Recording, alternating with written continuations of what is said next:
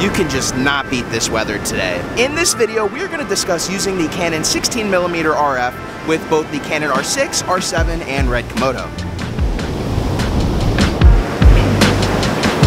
I've been using this Canon 16mm RF 2.8 for almost a year now, pretty much since it was released. And I originally purchased it for the RED Komodo as I needed a really lightweight but wide-angle lens that I could use to stick the Komodo on super small gimbals that were smaller than the RS2. But I ended up finding there were a lot of quirks with this lens, especially using it with cameras that shoot raw video. Some of those were a lot of chromatic aberrations, a lot of purple fringing. I just got completely soaked by the water down here and my pants are wet.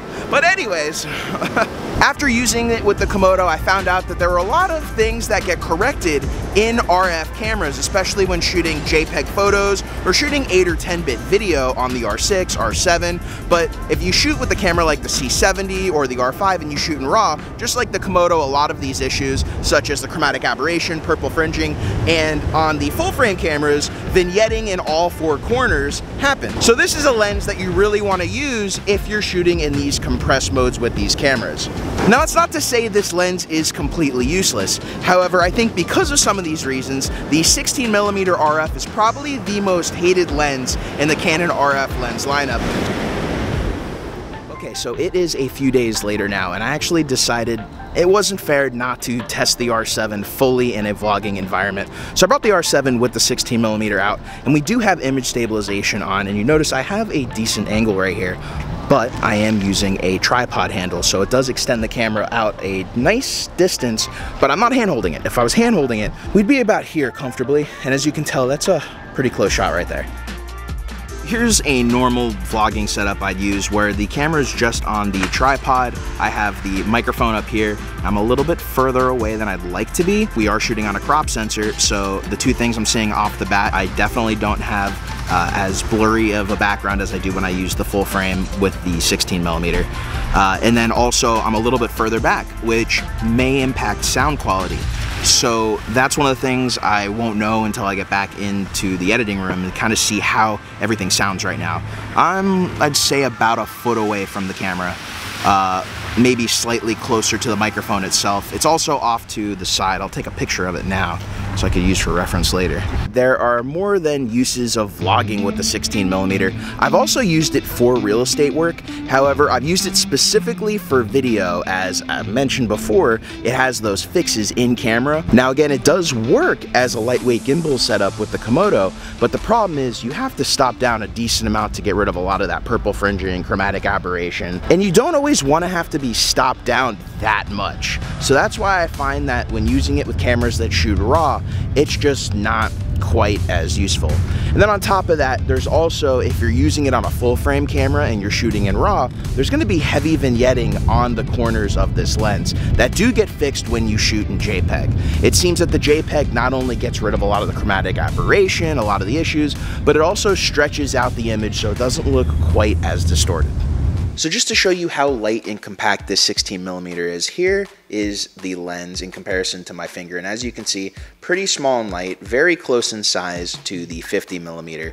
And I actually have a VND dedicated for the front filter, just so I don't have to use step-up rings, and it keeps this setup still nice and compact while giving me a VND solution, since as many of you know with my EF lenses, especially with using the 18-35 like I am right here, I use Canon's VND adapter, so it keeps things compact when using EF, but you don't really have that kind of option when using RF. So that's how this little setup works. So as I spoke in today's video, I've used this lens for vlogging. I've also used it for lightweight gimbal setups. The third scenario that I've used this lens for is for travel video and photos. So I really like it, number one, obviously because of how small and light it is, but number two, because I can really give the camera to anybody. And for the most part, they enjoy using it, especially if they come from using a GoPro as their primary camera, just because of how wide angle this is, especially on full frame. So one of my buddies, Diego, he does like photography. He really likes using the GoPro primarily, and he used this on my R6 and just fell in love because he was getting all the kinds of shots he would get on his GoPro, but getting an actual shallow depth of field when he got up close to subjects, but also being able to get this super wide angle while having a much higher megapixel count, much better dynamic range, just much better quality overall in both photos and video, and getting that same wide angle look that you get pretty much on a GoPro. For travel videos, travel photos, I've really enjoyed using this. Like I said, it's been great to just be able to toss off the camera to somebody and them get really cool photos, or just photos, videos in general, without having to work really hard. The IBIS obviously helps when you're moving around a lot, and using IBIS, it doesn't help quite as much. I would say, if I can give one tip after using this lens for a while, even after Canon has done their IBIS fixes in both the R6 and R5, the IBIS works best when using this lens if you stay as still as possible. I think you can kind of notice in some of my earlier vlog shots, as I'm moving around, the IBIS definitely works a lot better than it did if you look back, way back when I first got the R6. However, there still is some wobble as I move the camera around, so it is best just to kind of keep the camera in one place. And even as you're doing your micro shakes, if you're keeping the camera as still as you can, that's where the IBIS really shines on super wide angle primes, or just super wide angle lenses in general on the R6, R5, any of the full frame cameras that have IBIS. I've noticed that those IBIS wobbles aren't as bad on the R7, but we also are using a crop censored camera at that point with full frame glass, so there definitely is a lot more glass to stabilize into when using full frame glass on a crop sensor. I have really enjoyed this lens, but as you've seen throughout this video, there are definitely some quirks to it, so it's not quite my go-to lens, but at the same time, I always keep it in my bag just because of how small it is. It's nice to have, especially when traveling, or just have in general, if I need to put a small light lens on my setup for gimbal work or whatever it may be, just to keep everything nice and light. It is really nice to have this, and even the Sony version that I'm looking to get with the FX30, which is the 11mm 1.8, you do get a similar depth of field to what you would get using this on a full frame. However, it is a little bit bigger, and I don't know how the AF works, so time will tell. I'm definitely going to do a review